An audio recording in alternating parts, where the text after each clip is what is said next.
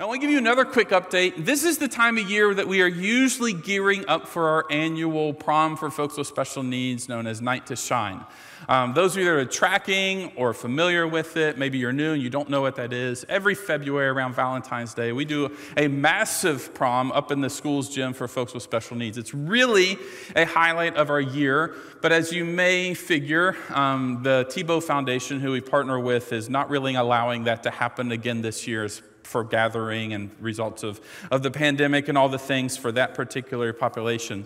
So what we are doing is we are working on creating smaller pockets and giving you all opportunities to get plugged in to serve this community throughout the entire month of February, whether that may be volunteering on a Saturday with what the Y does with its Challenger program, having athletics for kids with special needs through Young Life, Capernaum, making some phone calls there with our friends at Bright Futures and Care. So we're trying to give you a bunch of places where you could get involved, and it'd be our heart that we just kind of blanket the community with some love throughout the month of February in this way. So be on the lookout for that. Stay plugged in with what's going on online for that. The second quick update, if you've been around here much, you would know that I rarely, if ever, talk about money.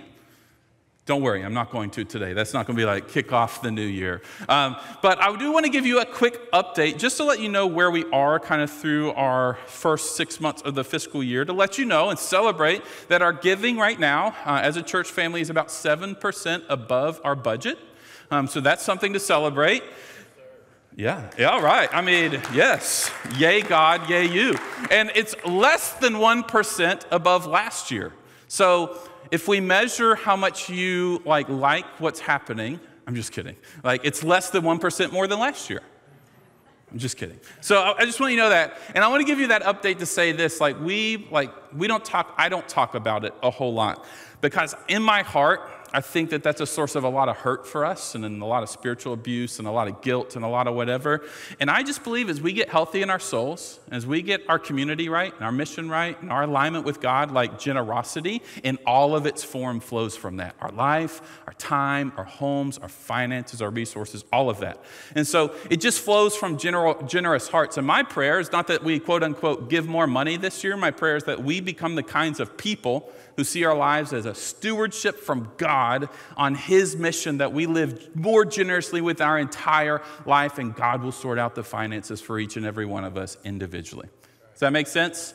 And so this isn't like the sky's falling, start giving. This is just, here's where we are, and the call for us is to become the kinds of people who are generous with our entire lives. And that looks different for each and every one of you. So I just want to give you that sort of update. And I want to lead you in something I'm probably going to bring out about once a month to remind us of God's call in this new year to be more generous with our entire lives. And I want to offer this prayer for us. And you can just read it. You can witness it. I just want to pray it out loud with you today to help us center our hearts on that. And it says this: Father, you are an abundant giver. There is nothing that I have that you have not given me. And the way of your kingdom is the way of generosity. Help me to honor you with my resources. Free me from the deceit of riches and lead me on the path of generosity. For your glory, Lord, for the abundance of my own life and for the sake of others. And everyone said, Amen. And let's not talk about money for a while again. All right? You had a good Christmas, a good New Year's. I want to speak today on this first Sunday for us of the new year, before we kick it back into the Sermon on the Mount next year, from the subject called Seek First. Can you say that? Seek first. Seek first. And Eliza and I, over the break, we had one of those days where we cleaned out our closets. It was beautiful. And by the end of the day, we had blessed Goodwill with almost every piece of clothing that I owned. And I looked at my closet, and that's a good thing because of some changes we made last year. And I had 4 shirts and 2 pairs of pants left that fit and I was willing to wear publicly.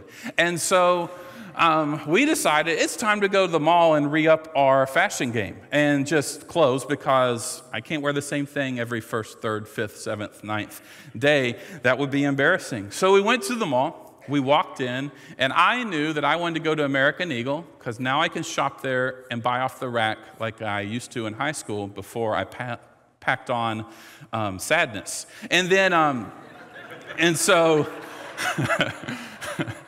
so it's been so long I could go to that sort of store. I didn't know where it was anymore. And so we walked in the Barboursville Mall through the food court, and we did what every lost wandering soul does at the mall. We looked for the mall directory. And we were just so appreciative of the fact that someone decided to put a map up that said with a little red dot, "You are here." And we noticed where we are, and we looked, and we found American Eagles down the corridor, and we went there, and Eliza got her rings cleaned, and they look so good. You're welcome. And on our way to the store, and we shopped, we did the whole thing. We went home, we tried it on, and I've got these fancy ripped jeans on, and it looks so fashionable, apparently. By the way, why is fashioning returning to the... My wife is wearing a corduroy baggy jacket today, like it's cool. Help me understand what's happening. But here's the deal. On that journey, my need was remedied. I was able to find what I needed because I first was able to locate where I was starting. You are here. And here's the deal. What was true at the mall that day is true about our entire lives. That it's hard to know where to go unless you first know where you are. Fair enough? And the start of the new year brings with it the opportunity to reflect and grow and think about who I am and where I belong and what I'm doing with my life and what changes can be made. And so it's like this built-in moment that we kind of plot our lives on some sort of internal map that tries to get honest about some things, about where we are and where we want to go, who we are and who we want to become, and why we are the way we are, for better or for worse. And then all of us, with varying levels of resolve and stick-to-itness, we're inspired to change and to grow and to ask new questions and strengthen relationships and put up healthy boundaries in others and to take some risks and make some moves to get unstuck, to get healthier, to do the work of healing, and the list can go on and on and on according to your own story. We're always trying to come up with long-term change, come up with something better than just short-term goals that fade away. So on this first Sunday for us back together, I want to do something that's a little bit different, less teaching, and end with like space to reflect, where I'm going to invite you to take out pen and paper if you still own those things, or a phone and take some notes and listen and pray and reflect. But I also want to amp you up a little bit. I'm trying to be less teachy, Professor Matt, and be more like, come on, let's take the hill together. I'm going to be less nuanced than I normally am. I'm going to give fewer disclaimers and just say, let's go all in. And so we're going to have that sort of thing where I want to do three things. One, I just want to help you map your life. I want you to be able to internally have that moment that says, here's where I am, here's who I am. And then I want to invite you to get real and honest and vulnerable with yourself, that you can just kind of check where you're heading with it, check your trajectory, check the direction you are heading in with your life. And then third, invite the Holy Spirit to give you some course corrections if that's needed. Make sense? Is that cool? And so our text comes from a single verse from the Old Testament. It's a beautiful poem. It's kind of a sad poem, but there's some happy mixed in, written by Jeremiah, called Lamentations, and it's from verse 3, verse 40, where Jeremiah says this. He says, "Let us examine and probe our ways, and let us return to the Lord." Let us examine and probe our ways, and let us return to the Lord. Three things immediately jump out to us. The first is those first two words, let us. Let us return. Let us examine. Let us probe our ways. And the invitation to reflection and mapping of our life and seeing where it can go today. I want you to know that while the ending will be kind of individualized, it is inherently a thing that we do together. Let us examine and probe our ways. Why? Because your life and my life and your apprenticeship to Jesus, even during what may feel like an individualized day, it's not actually meant to be or best fully expressed as an individual journey. It is not an individual effort. And you will not best understand yourself and where you are going or why you are going there all by yourself. Look to your left and to your right and in front of you and behind you, we need one another.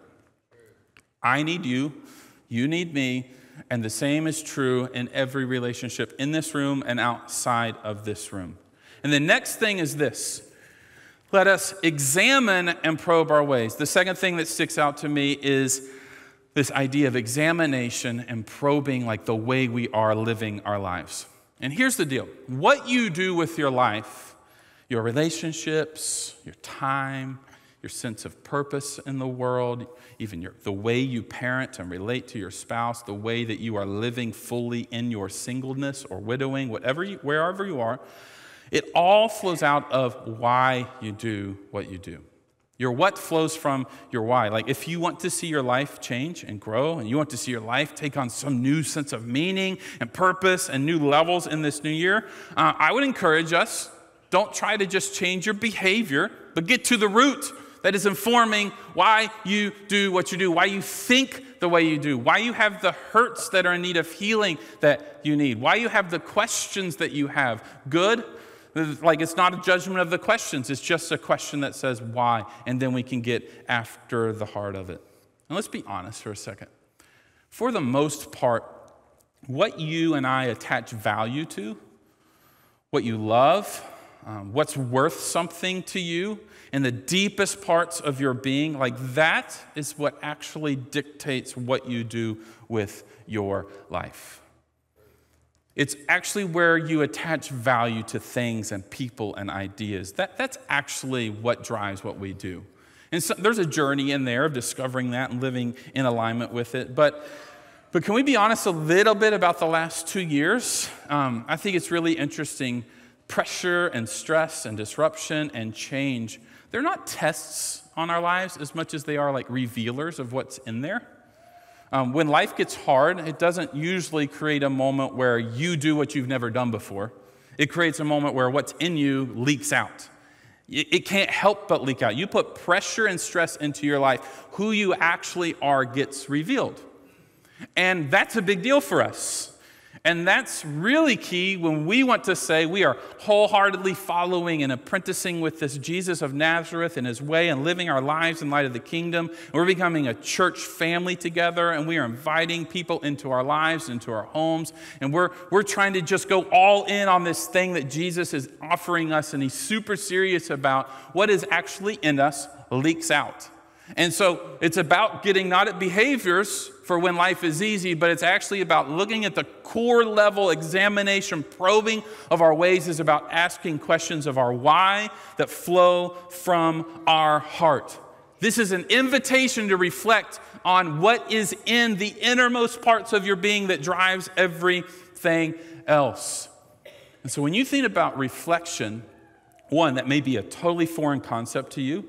You may be thinking things like, does he mean breathing exercises and mindfulness and yoga? Does he mean just like looking inwardly and hating everything about me? Does he mean like looking at my past with regret and shame? What do I mean by that? Well, let me help you.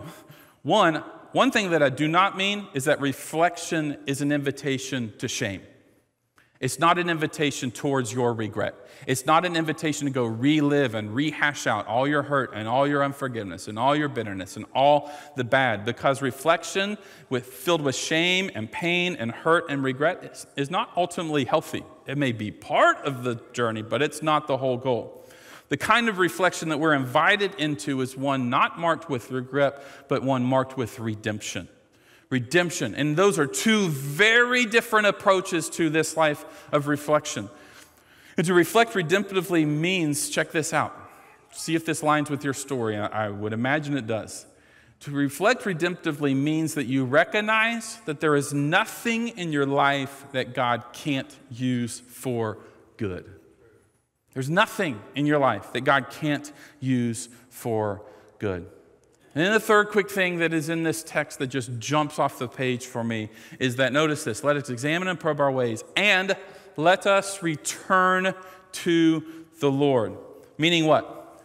I want you to see the connection, that the ultimate purpose of examining our lives is to consistently return to the God who made you and loves you and has your future laid out in front of you. The purpose of reflection is not to beat yourself up. The purpose of reflection is not to get like more inner focused on you and your feelings. The purpose of reflection is to navigate all that, take all of it into the landscape of your life and your soul and your health and say, God, it is you that I find. Let me return to you. And can you just redeem and change every part of this thing that is my experience? The entire purpose is of finding God, finding his purpose, finding what he says about who you are, and finding where he is working and joining him there. There's a beautiful relationship here, a connection between self-reflection and connection to God. Let us examine and probe our ways, and let us return to the Lord. So what is God asking? What am I asking? I think this is provoking us to at least ask a few questions. The one is like, what am I seeking? What am I seeking? Who am I seeking? And then what impact does how I answer those questions bear on the why behind everything that I do? And again, in just a few minutes, we're going to give a little bit of space to enter that, and it's going to get awkward. There's going to be people come in dressed in robes, and they're going to help you lead. Whoa, that's not true. We're going to get the salt rocks out, and like, I'm not saying that. Like, these are really foundational, fundamental questions, and I'm praying that in some way, like, you're going to experience something that's a bit of trajectory changing and course correcting, some clarifying things. For some of you, it'll be like introducing new questions into your life. For some, it might be coming to peace or clarity regarding something you've wrestled with for a really long time. For some, it will lead to immediate actions and with immediate results. And for others, in my experience, this is most of us, it will be just the start of breaking up some fallow ground in our life and beginning to work the soil of our hearts and maybe planting something new and seeing the harvest some way in the future. The question underneath many of the other questions that you're invited to is like, who or what am I seeking with my life? But let me flip the script.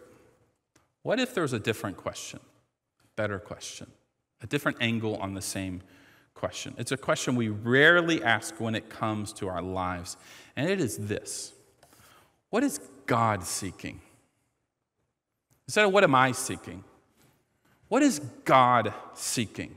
See, God is a seeking God. There's things that he wants. There's things that he's looking for. And can I just say, like, at the start of this new year, and as we ramp back into all that God has for us in this year as a church family together, where there's healing and help and growth and change and formation and mission and purpose and all the things that God has in front of us, this is the real difference maker. What is God seeking?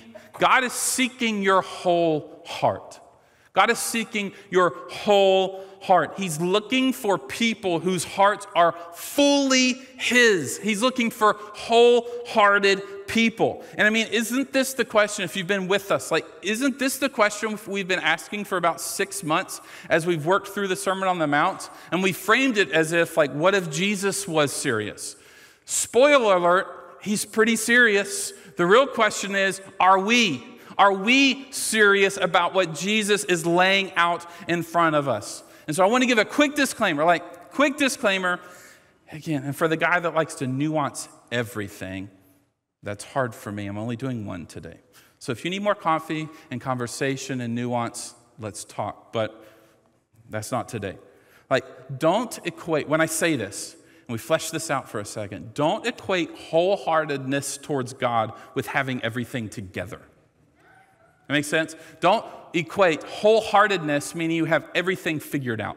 All your hurts are now healed. All your questions are now gone.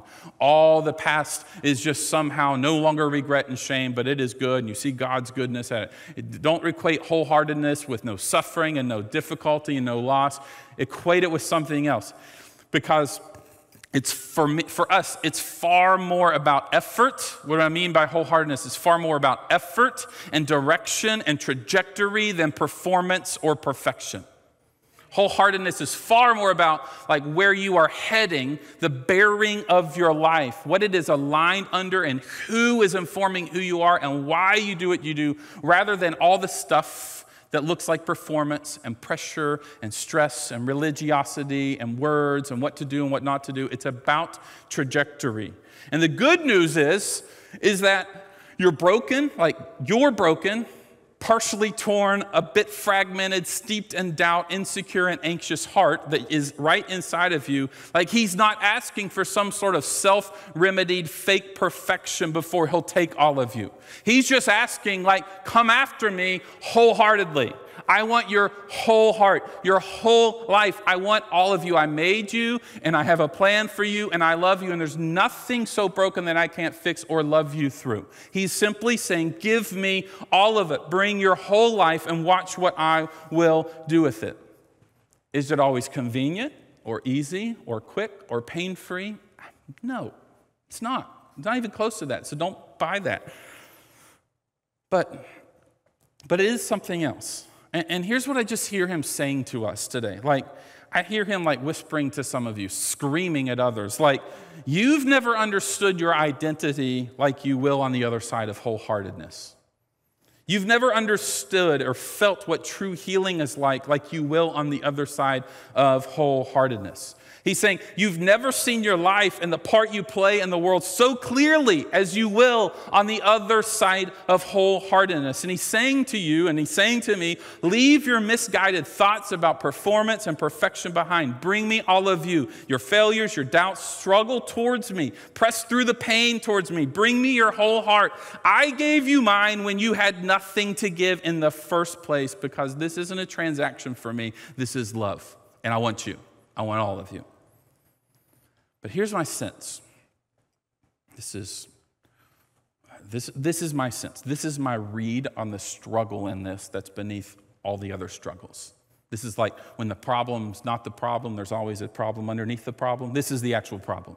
Did you track that? Here it is.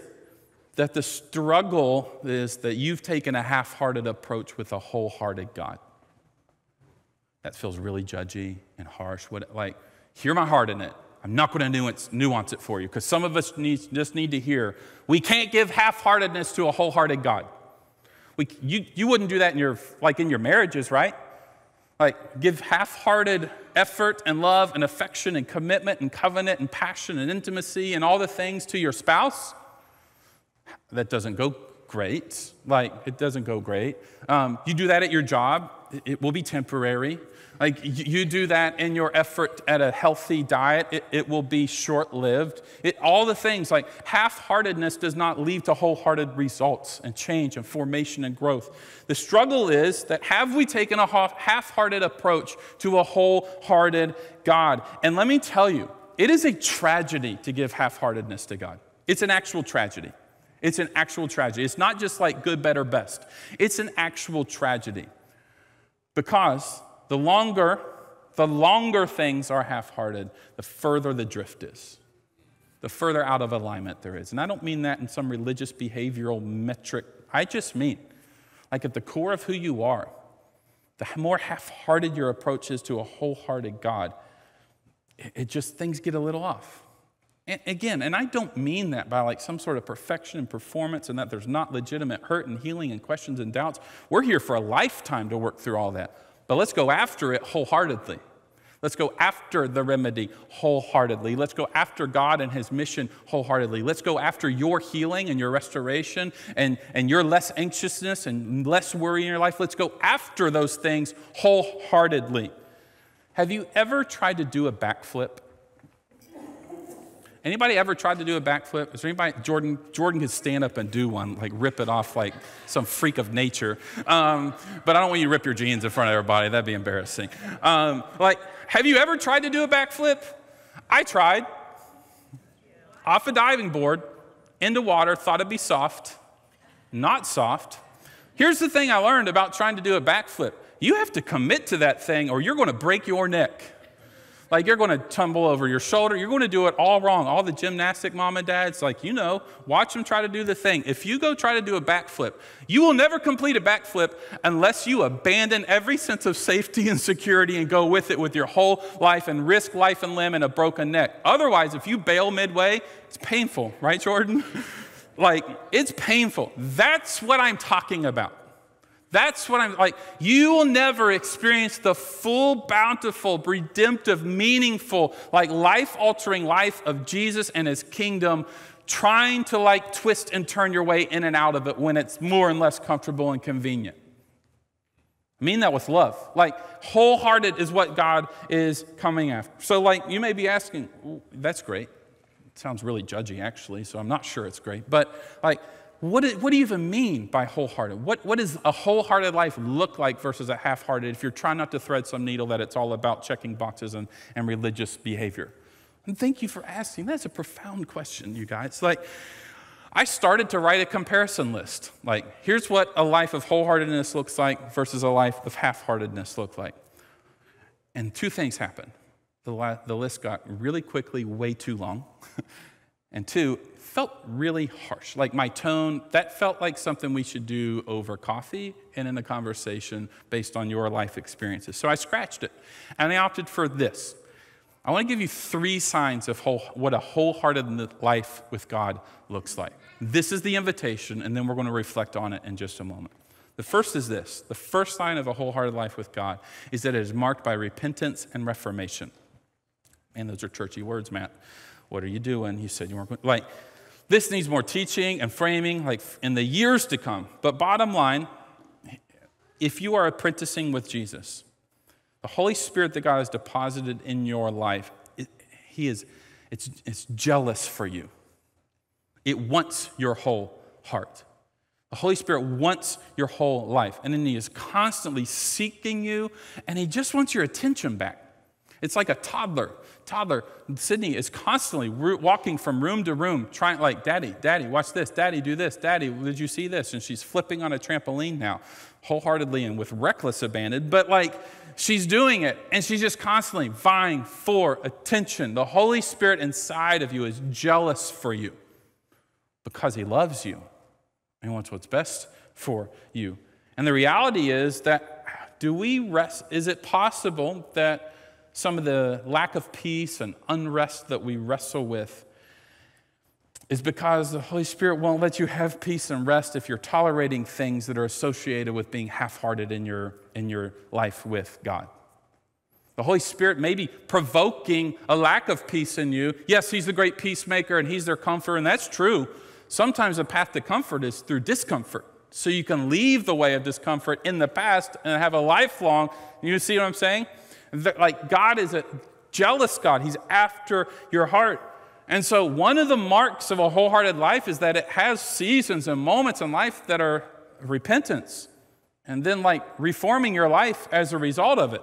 It's a rethinking of who you are and what you're doing for the purpose of like reorienting your entire life towards the heart of your heavenly Father. And here's your second sign of wholeheartedness. It's that of dependence and prayer. Dependence and prayer. Here's another way to think about what I mean here. Like a posture of surrender versus a posture that's constantly gripping for control. Posture of surrender in life versus a posture that's gripping for control. And I don't know about you, but that's a tension that I live with. Like, yes, God, I'm surrendered, but I also want a lot of control. And I need you to see it the way I do on the timeline that I do. And like, we're having really great staff meetings. And like, I don't know why 2 + 2 equaling 4 yet. Like, you know what I mean? Like, it's this thing of a posture of surrender versus a posture gripping for control. Dependence and prayer. And what if prayer then, a life of prayer, simply becomes a conversation that puts language to your dependence on God? What if that's all prayer is? Prayer is like this thing that means everything and nothing for a lot of us, and it's intimidating. And I think all of us have our own tricky relationship with prayer. Lots of experiences and assumptions about what it is and what it isn't. We'll teach on it at some point. Like, is it like when you approach it, do you find it boring or over the top or intimidating? Is it loud? Is it quiet? Formal, informal, public, private? And one tricky aspect of a relationship with prayer that I've always had is the fact that my brain just can't focus that much. Like, yes, I love God, but I can hardly hold a 5-minute conversation with you sometimes. You know what I mean? Like, let's be honest. And And I've always felt like this level of distraction that I experience, this tug of war between focusing on God and the stinking cell phone, wherever it is, or my wandering mind that's like taking a cheap bus tour of every thought I've ever had at the time I'm trying to pray. It's like, why when I try to talk to you, God, do I think of every life experience I've ever had in my entire life and every rabbit hole I want to go down? Anybody else relate? Like I used to think all that just made me like a really undevoted bad Christian who's a fake and like your love isn't actual. But in the words of a pastor that I follow, his name's Rich Villodas, he talks about distractions in prayer, and he says, one, it's just a sign that you're human. Welcome to the human experience. And two, it's an invitation. It's an invitation to come back to the Father that just wants to hold court with you, who just wants to know you. And what if every distraction is not a temperature check on how good or bad you are, but it's an invitation to reconnect with the God that made you and that loves you? Isn't that beautiful? And like beyond all of that, just wholeheartedness with God, it's marked by dependence and prayer. Half-heartedness is full of misguided effort. Wholeheartedness is sold out. It's full of inspiration and passion. Its energy is spent, but it is spent well towards God in submission to His plan and in His direction, not ours. And so we talked about stress and pressure for a second. When the pressure is up, the stress is up, do you go towards the way of dependence and prayer? Or do you go to the way of control and I got to fix this? It's just a good question. And the third mark of wholeheartedness is what we'll just call response and sacrifice. And there's an interesting principle at play here. When you are living a wholehearted life with God, you often live a life that doesn't fully make sense to other people. Your life invites questions. It looks curious. It is misunderstood. And here's the other thing it does. It rattles up the half-hearted folks. It rattles up the church folk. It rattles up the people that want things to stay as they are. It rattles, it provokes, and it kind of agitates people that are not looking to go wholeheartedly in. Have you ever experienced that? And so response and sacrifice is a natural flow of wholeheartedness towards God. And so as we shift into this quick time of reflection before we go eat all the carbs and fat available to us through Husson's Pizza and Farley's Root Beer, like, let's reflect on something different. And I just want to ask this question, like, wholeheartedness, half-hearted, on the outside, working your way in, thinking through some things, just don't know yet. All of that is fine. All of that is welcome here. Just what is the state of your heart as we kick off this new year? What's the state of our hearts? And my prayer has been, like, above so many things around here as we, quote unquote, do church, as we are a church family, I want us to become a wholehearted church in 2022. A wholehearted church in 2022, a church that's marked by repentance and reformation, by dependence and prayer, by response and sacrifice, a church that is like eager to give our lives away for the sake of other people, eager to make a difference in our world, looking to find healing from our brokenness, looking to be intellectually honest about our deep-seated questions about life and the Bible and faith and doubt and struggle, looking to find something that we've never been able to find, looking to find our identity restored and best understood by the one who made us. The church is expressing wholehearted worship and wholehearted generosity and wholehearted love in our serving and our hospitality with our entire lives. Like, when you are wholehearted, we are wholehearted. And some of you, your best step towards wholeheartedness in your individual life will be giving wholeheartedly here. And in the last 2 years, I think we've all learned something. I think we've learned something about what it means to follow Jesus and be the church and belong somewhere through this pandemic. Let's be real for a second. I think the moral of the story of the last 2 years is that belonging to church, belonging to one another, being a church family will serve you better during crisis than simply going to church. Belonging is greater than attending.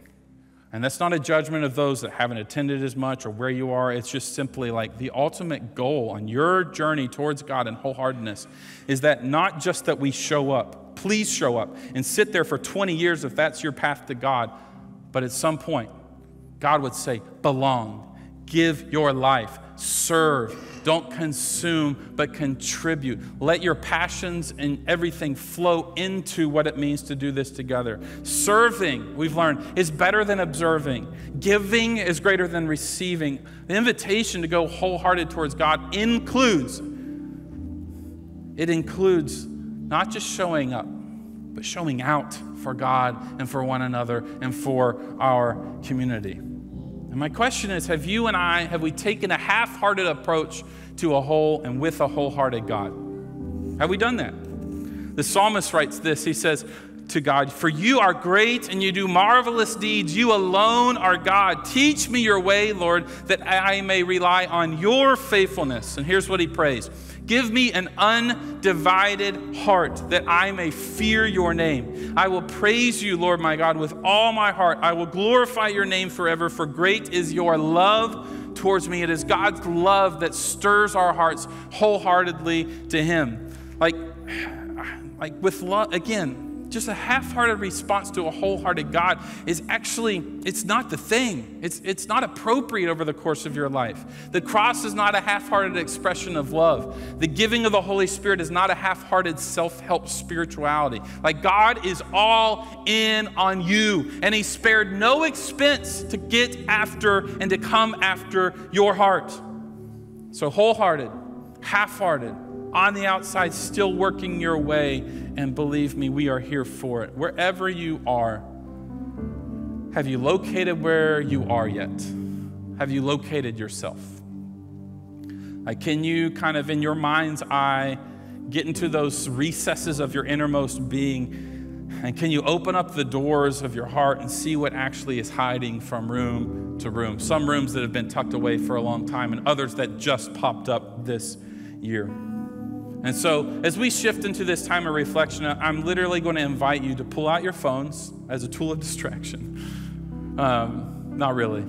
Pull out your phone if you want, get a pen and piece of paper, write some things that come to mind, and let that be the launching pad for your own asking of God to check you in terms of wholeheartedness and half-heartedness, and see how this new year can initiate a new season in your life. Because it is hard to know where to go unless you know where you are first.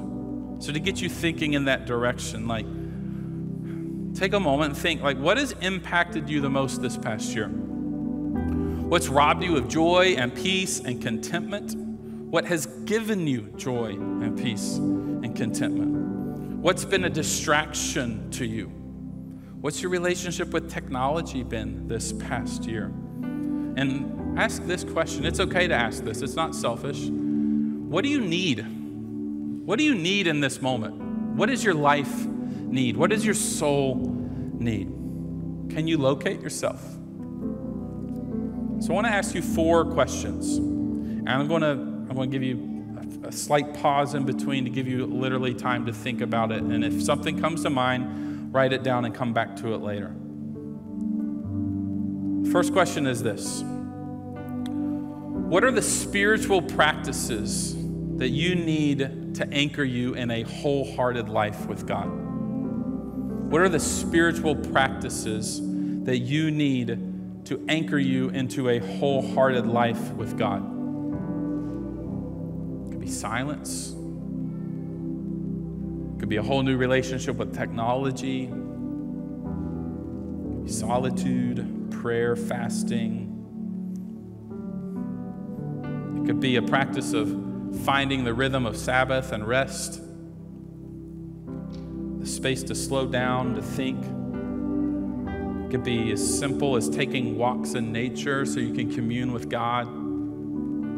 It could be trying to add 20 more minutes to your day where you can play with your kids a little bit longer and find the joy that exists there. What are the spiritual practices you need to anchor you in a wholehearted life with God? What do you need?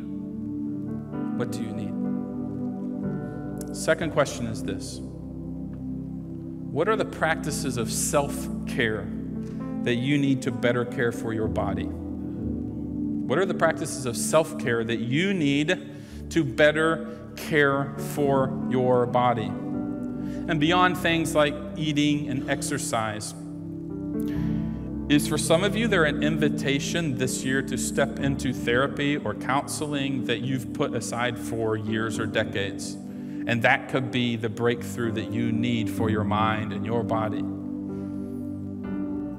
Is there an invitation to paying attention to your mental health for the first time, to your relational health?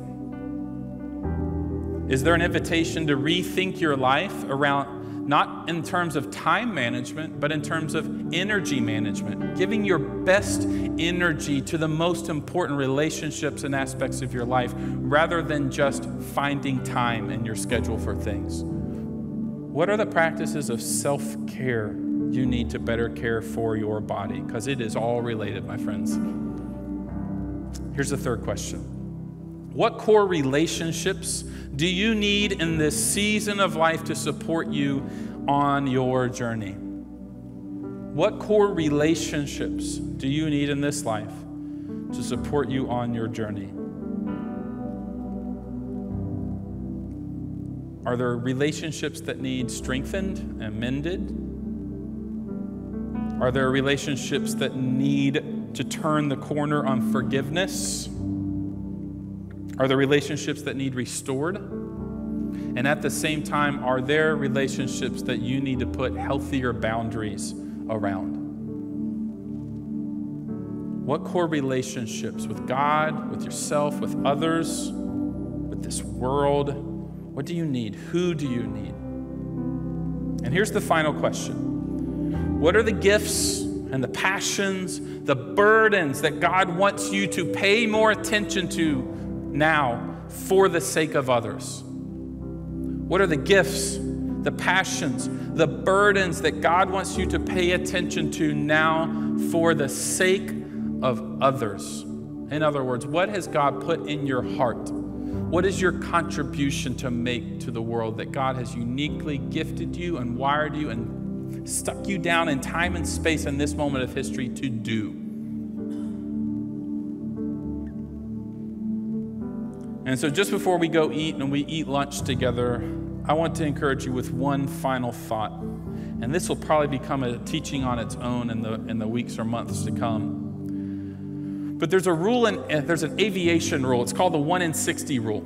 And it says that for every 1 degree you travel off course for 60 miles, you will land 1 mile from your intended destination. Just 1 degree. Make that 2 degrees, 3 degrees, and it can exponentially go up. And so when I think about wholehearted apprenticeship for us as individuals and being part of a wholehearted church, I want to double back and tell you that trajectory matters above everything. Direction matters the most.